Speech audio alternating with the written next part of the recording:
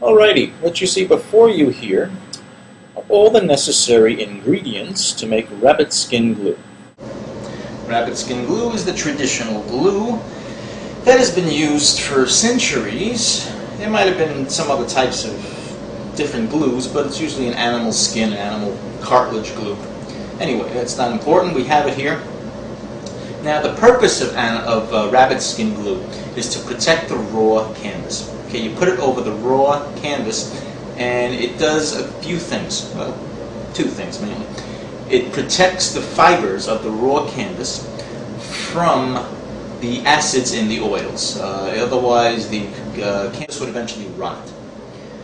Not sure how long it would take, but it would eventually rot. It also starts reducing the absorbency of the canvas. You don't want to paint on a very absorbent canvas unless you really want a chalky, matty look.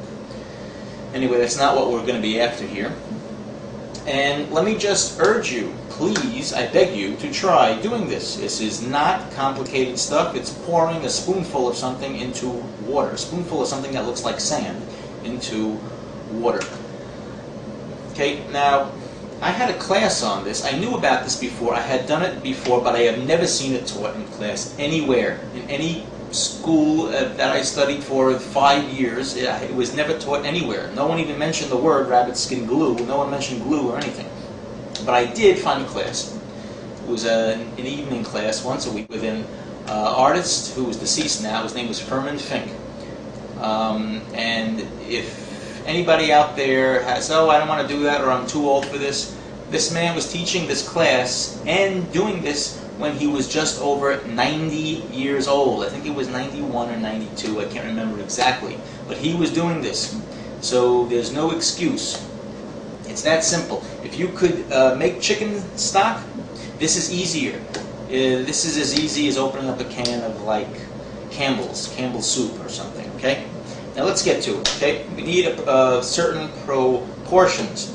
I have it measured out. Now let me just also state, I'm not an exact person. I must every time use a cup of water to, no. I do it by my eye. I look at it. Just sometimes I'll use a little more, sometimes I'll use a little less. It doesn't have to be perfect. I have measured out the proportion, the general proportion I'm going to give you. You should use probably between 1.5 cups to 2 cups of water with a tablespoon of rabbit skin glue. Just in case, here, let me just show you what rabbit skin glue looks like. It looks like sand, basically, like brown sand. Maybe the flakes are a little bigger. It's not as grainy. It's little flat flakes. Kind of like oatmeal almost, if you want to think of it like that. Oops, I'm spilling it on my table. Get back in here. Okay, not important. We'll clean that up later. Now, very simple. What we're going to do here, watch this very complicated process now. Pour the water in. That's 1 cup. I pre-measured it, not to waste time here.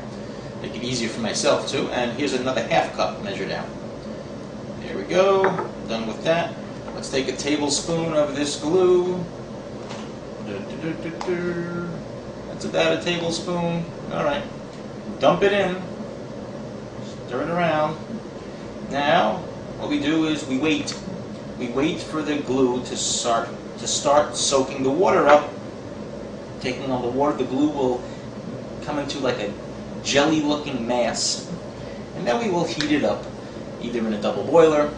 I like doing it in the sink myself. I put it in just a bath of hot water in the sink, stir it around, dissolve it. We'll have a nice brown, soupy-looking thing. Not soupy as far as thickness, soupy as far as like a chicken stock-looking color. And I'll show you that step next. Let me just mention rabbit skin glue. If you live in a large city and you have a very large art store, you might be able to find it there. If not, if you live in a smaller town, rural area, you will probably have to order it online. Okay? Let's wait until this soaks up and I'll get back to you.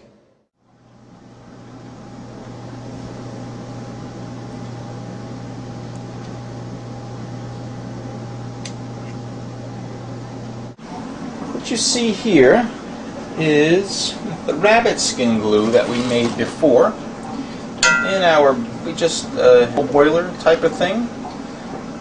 I just have a pan with some water that I'm heating up over the stove, and I'm dissolving the mixture after letting it sit and soak up the glue soaked up the water for about 15 minutes to a half an hour, in that range.